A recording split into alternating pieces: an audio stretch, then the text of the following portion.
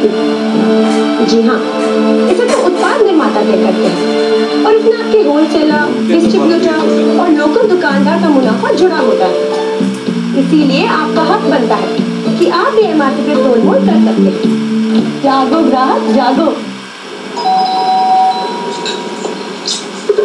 अरे मैच इतनी जल्दी खत्म हो गया? कोई आया ही नहीं, सब छुट्टियों में घूमने गए। अब हम कब जाएंगे? मुझे भी जाना है पापा। हम भी छुट्टियों में घूमने जाएंगे। पक्का पापा? पक्का। Thank you. आपने झूठा वादा क्यों किया? घर की ईएमआई देने के बाद कुछ बचता है क्या? झूठा नहीं, सच्चा वादा है, क्योंकि मैंने अपना होम लोन स्टेट बैंक में शिफ्ट कर दिया है। अब ईएमआई बहुत कम हो गया है। सच?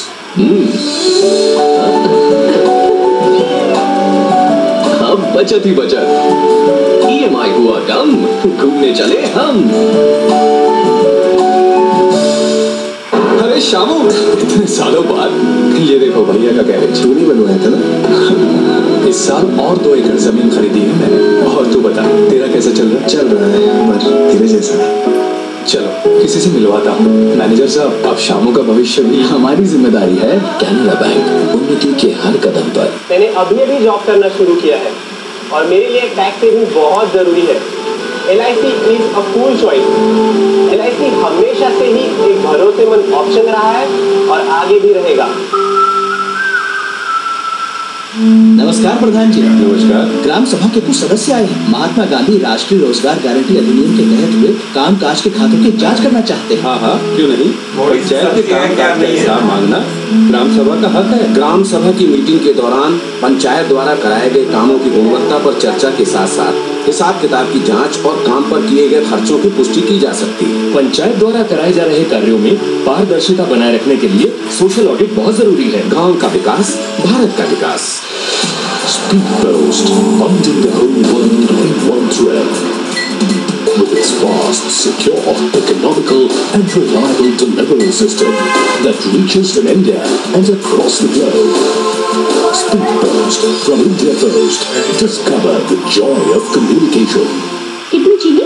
1.5 चम्मच? नहीं, मेरे लिए नहीं, मुझे डायबिटीज है। आपने अपनी खान पान की आदतों को नियंत्रण में रखा है, ये अच्छा है। मधुमेह के रोगी के लिए ये बहुत जरूरी है। जरूरी है? हाँ, मधुमेह का असर सारे शरीर पर होता है, खास तौर पर आंखों पर। इससे अंधे भी हो सकते हैं। यदि आपको डायबिटीज है तो दृष्टि सुरक्षा पर अवश्य ध्यान दें। समय समय पर नेत्र विशेषज्ञ से अपनी आंखों की जांच करवाएं।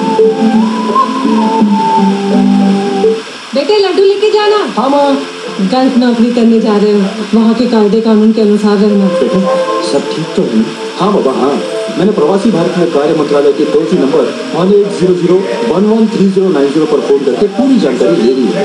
एजेंट रजिस्टर्ड है या नहीं, किन कागजातों की जरूरत पड़ेगी, फीस क्या होगी वगैरह वगैरह। अब मैं तुम्हें बेफिक्री से भेज सकता हूँ और मैं भी बेफिक्री से जा सकता हूँ बाबा। 1800-113090 मुझे भी याद हो गया है। प्रवासी भारतीय कार्य मंत्रालय, भारत सरकार।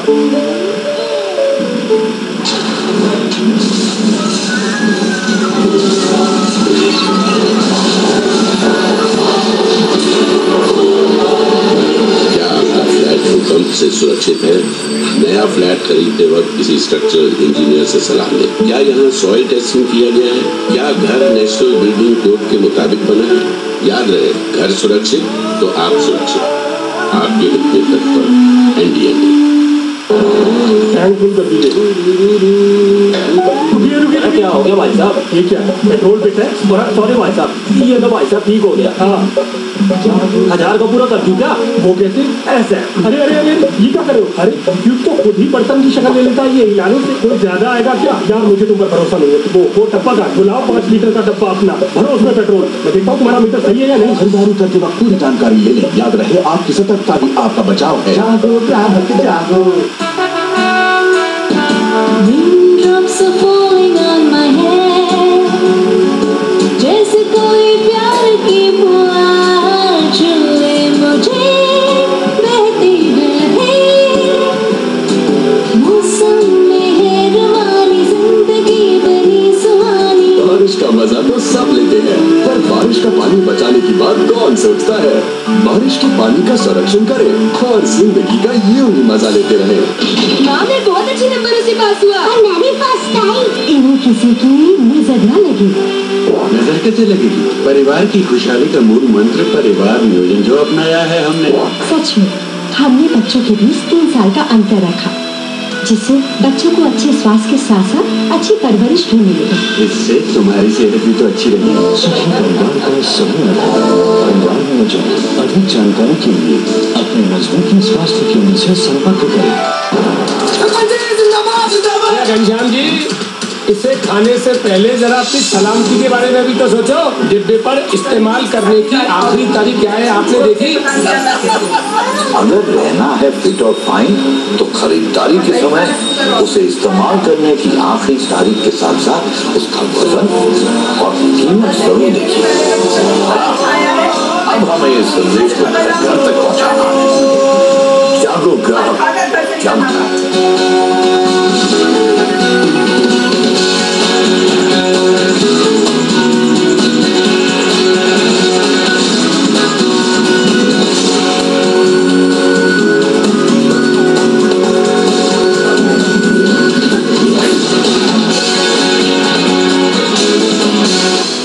Hello and a very warm welcome to this edition of Insight. And Insight today we are going to talk about the Economic Survey report which was tabled in the Lok Sabha today. Of course, the Economic Survey report did say that the economy is likely to grow between 6.1 to 6.7% in 2013 and 14, despite, of course, the downturn and the situation that now the Indian economy is probably trying to also look up. But what exactly have been the performance of the various sectors and how does the economy really looks like? In this edition of Insight, we will talk about that.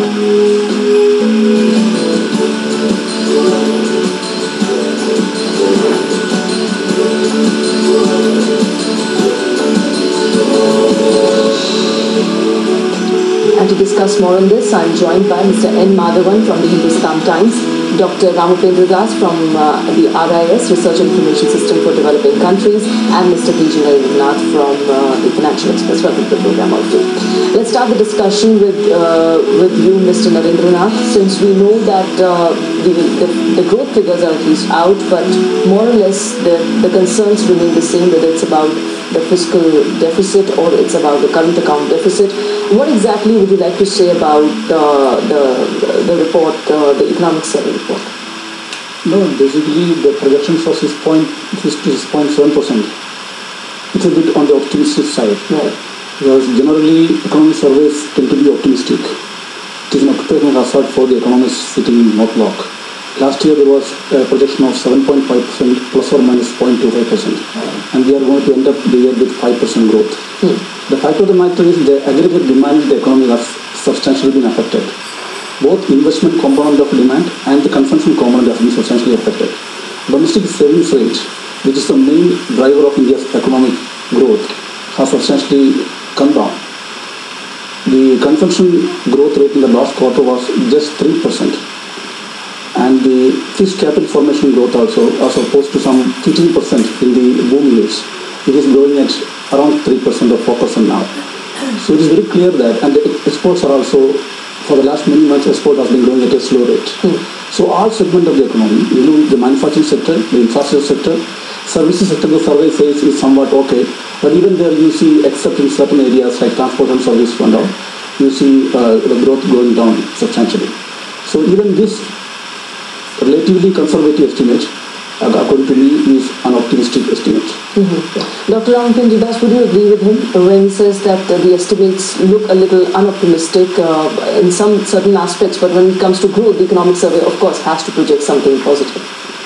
Yes, I do agree with him in the sense that given the domestic and external scenarios of today, and also the way they are projected in future, we do feel that these might to be a little optimistic. But as you know, in economics, you are actually dealing with, or at the center of the discourse is human being. So be it a consumer or investor or a planner, ultimately it is the psychology of the way you perceive the future for instance, inflationary expectations. That is why, it is not something very real, but people expect that prices will rise, and therefore prices actually rise.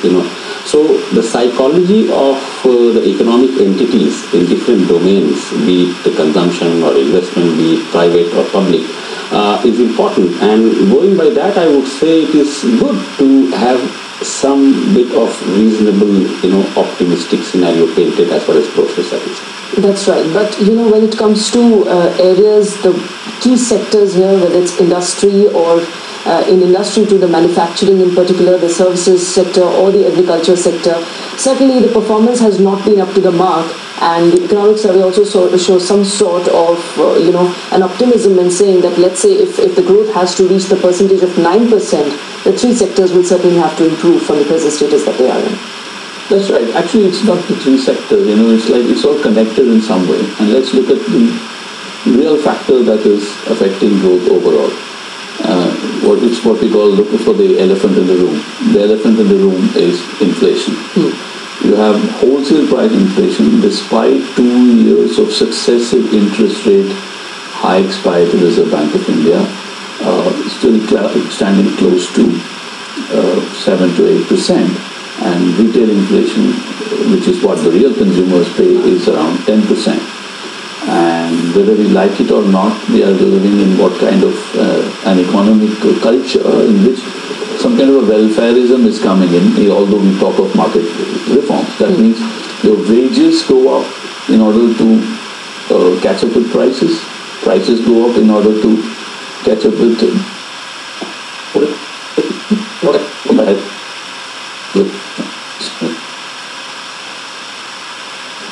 that's what squeezes the demand for further growth to investments. And the interest rates have been going up and up and up because inflation is not coming down. Why is not inflation coming down? Because our what we call demographic dividend also creates demand for goods and services, including agricultural products and farm goods. And last year, the economic survey today observes, I think, that last year the problem wasn't proteins like pulses or to some extent vegetables. This year the price rise problem is in cereals itself. So we're not, FDI in retail, which was touted as a panacea for increasing the supply of agricultural products, is not yet there, and the political realities are such that nobody is increasing investment. Walmart is talking about coming here, it's not yet really fanning out into the country. So we are in a sort of a bit of what the Americans call a gridlock, where inflation has raised interest rates on the one hand, has reduced consumption power on the other hand, and at the same time we are going through this at a time when there is a global economic crisis. People are busy in the US and Europe minding their own problems, that they don't have too much money to invest in India. So look at the FDI data. FDI inflows in top 5 services fell by nearly 10% in the economic survey period. I think that is April to December. Overall FDI inflows in April-November fell by 43% year on year. So we just heard Mr. Narendra talking about domestic savings being the engine of growth that is suffering its own problems. FDI is also suffering. So it's savings that creates investment. That is a fundamental economic principle. When you don't have savings, you don't have money to invest. So domestic savings aren't coming in the required quantities. Foreign savings are not coming in as FDI. So it's a no-brainer that growth is stalled. However, the correct way to look at it is the optimism may be justified for 2 reasons. One is that we're growing at 5% at a time when there's so many global and local problems. So that's not a bad place to be in the global context. So that is something that is room for optimism, which means there's a basic traction in the economy, which when one of those 2 problems sort themselves out, such as inflation and interest rates, let's say through what statistical phenomenon of the base effect, then we might see a lowering of interest rates. In fact, the economic survey talks about inflation coming down to 6.2 to 6.6% by the end of March. If that comes to pass, really speaking, there will be cheering all around. But, since you said that perhaps the time is not right, and even if we are registering about 5% growth, we should be a little satisfied with the kind of situation that is there globally and domestically. But at the same time, there's a rising concern over this, swelling current account deficit, and the economic survey is, in fact, it has called for curbing the import of gold to a large extent to contain it. How do you look at this measure? The current account deficit is basically the difference between the investment rate and the savings rate. Both these rates have been coming down, and this year it could be around more than 5%, even 6%. So it's a very alarming situation. We need to attract capital flows to finance the current account deficit. That's why the finance ministry is now keen to reduce the fiscal deficit, even at the cost of slowing down the economy in the short term. The expenditure control measures in recent months on the subsidy front and the other expenditure also, it has had some effect on growth, at least in the short term. The second half growth will be around only 4.6%. If 5% for the entire year is correct, 5.4% for the first half growth. So that means over a period of time, if the government this will attract more private investment. The point here is that in addition to interest rates, there is a reluctance on the part of companies to invest. So you have an ECB window, especially for the infrastructure sector created to pay up their outstanding rupee loans. Even that is not getting fully used up. That means interest rate is one issue. At the same time, because of the overall global economic situation, there is an unwillingness, hesitation on the part of companies to invest. And in various other sectors of the economy, like infrastructure, we have issues of policy issues, delays in clearances, which are also affecting the companies' desire to invest. So overall, we have a situation where we have both investment and savings are affected. So this situation has to change. The coming budget may give some incentives to promote both capital expenditure spending by the companies and also to encourage long-term household savings and corporate savings. That can translate into higher investments in the quarters ahead. So that is what we can hope for now. But the economic survey clearly says that there are several reasons behind why we haven't been able to show that sort of growth in our country. One, of course, could be the kind of stimulus that was given to certain areas. Of course, the consumption demand has also increased. But at the same time, there are international factors, whether it is to do with the Eurozone crisis or with the kind of fiscal policy in the US. And at the same time, the factors that Mr. Narendranath is also talking about, that is investment. We haven't really seen that sort of investment coming in our country. In fact, the investor sentiment has rather declined. Do you see that these areas, though they have been clearly outlined by the economic survey, are they going to be, really figuring out in the upcoming budget too? Yes, the basic issue why we are unable to appropriate the growth rates that we want to, now that our economy is more and more, is getting determined by external forces, because if you see trade as a proportion of GDP and if you add FDI also as a proportion of GDP, it's more than half of our GDP is now determined by external factors. Now, going back to your earlier point, and which is linked to the growth projections, the current account deficit is nothing but trade deficit and also invisible account. Now, the problem is in trade deficit.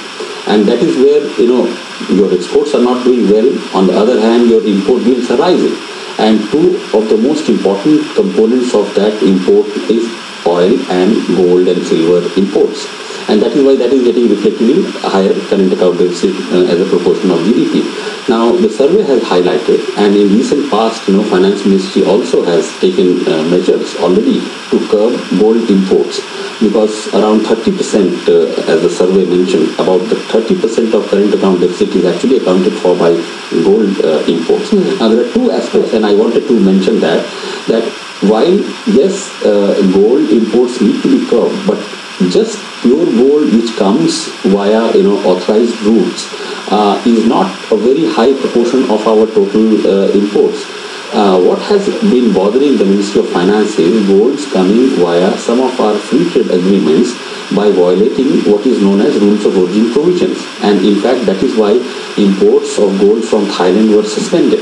So I guess that more emphasis to contain current account deficit is being diverted to containment of gold imports and lesser effort to actually, scale up our export linkages. Now, in that regard, my emphasis would be that when the Western world, US and Europe is on a slowdown, we have opportunities to have greater export markets in Africa, and we are doing very well in Southeast Asia, which needs to be further strengthened. Because if we take this premise that today more than half of GDP is through is external impulses that we get, then these are the matters which also find greater reflection or expression in Mr. Madhavan, I'll take your quick views also on the call for curbing the import of gold. Yeah, I think it's a very important point for a variety of reasons. First of all, I want to say that gold imports are not really about gold alone. Even if in numbers terms they may not be more than 5% of overall imports. The gold exerts demand on the foreign exchange market. And therefore, the foreign exchange rate, the rupee tends to weaken. And when the rupee tends to weaken, it makes oil imports costlier in dollar terms. It has a knock-on effect on everything we import. Your mobile phone will become costly because the components may come from Taiwan.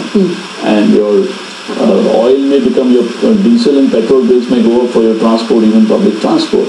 So I think it's important to remember that gold, apart from being considered by good economists as unproductive investment, just a yellow metal that doesn't create really jobs unless you count dwellers or speculators, the fact is that gold needs to be curbed. There is a very small silver lining to this gold cloud, which is that if the government manages to sponge off gold and create constructive ways of using gold as a collateral to raise overseas debt, that means the current prevailing low interest rate environment in the global economy, in the US for its own reason, is going through a real zero interest rate period.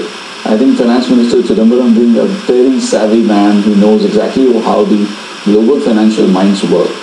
I'm expecting this budget to come up with, we have indications that there will be some kind of a gold deposit or plan to sponge off gold on the one hand, on the other hand curb import of gold, so that the domestic stock of gold can be constructively utilized in some way, that some of the interest rate burden that the economic survey moans about can come down, because instead of borrowing at home you might borrow abroad. It's a complex dynamic, but I'm presenting the big picture with a couple of, there's a positive and there's a negative side to it. Okay, so on that note, we'll take a very short break in Insight. Please stay tuned.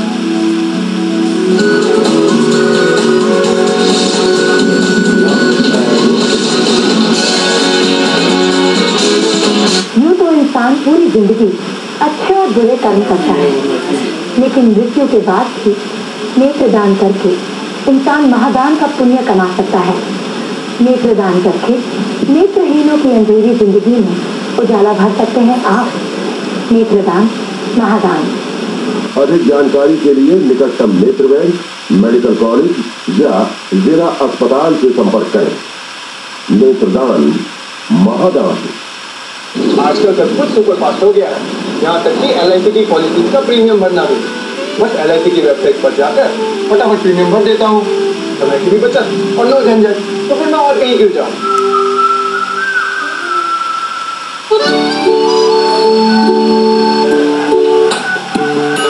भाई साहब, आपने बिजली का bill अब तक नहीं भरा? कब भरेंगे सर? टेलीफोन का बिल भरा? वो कब भरेंगे सर? बेटा, मनी ट्रांसफर अब तक नहीं हुआ, कब भेजोगे? जल्दी करो ना बेटा। पापा, पापा, आप मेरा मोबाइल चार्जर भूले तो नहीं ना? मुझे अभी चाहिए, अभी के अभी। क्या आप टेंशन फ्री लाइफ जीना चाहते हैं? अब अपने मोबाइल फोन से स्टेट बैंक फ्रीडम पे लॉग ऑन करके कीजिए पैसा transfer, mobile top up, bills payment. State bank freedom, तो 1 आवर का बैंक आपकी जेब में।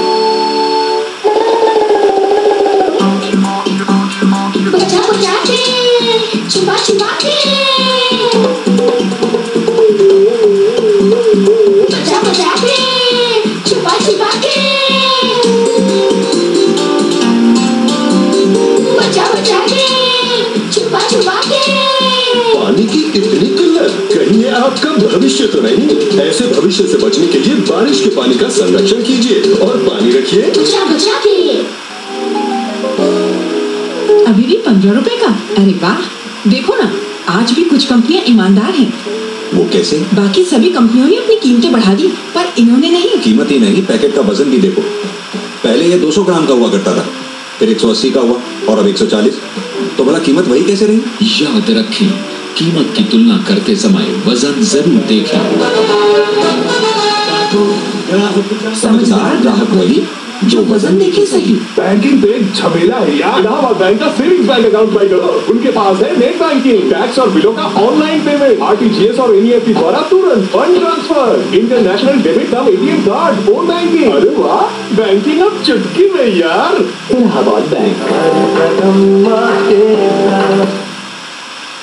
मिस्टर बुकर, पेशे से अकाउंटेंट, हिसाब किताब में माहिर, हर प्रकार की चोरी पकड़ सकते हैं, पर एक चोरी तो लगातार हो रही है, इनकी दृष्टि की।